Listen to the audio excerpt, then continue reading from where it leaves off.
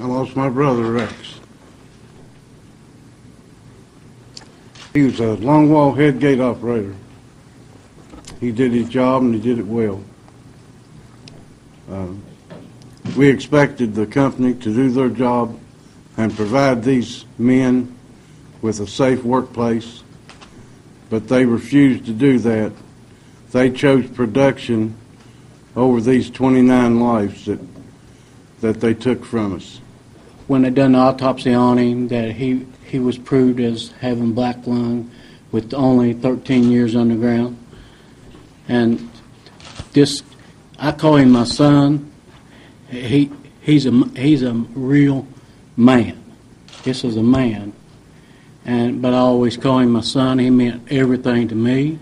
You got to do what you got to do. And in our area, which most of y'all wouldn't know, the culture, you've got to work where you can, because there's not that big of an industry in West Virginia. We have small service industry, we have the coal mining industry, but these guys were working to take care of their kids because they couldn't get a better paying job other than in the mines. And no miner, no employee should ever have to worry if the CEO is going to do his job of keeping them safe in a workplace. So we came down here to talk to them. It's been 2 years, 2 months, and 2 days today.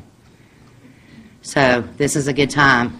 They've got their reports. They can't use that as an excuse anymore.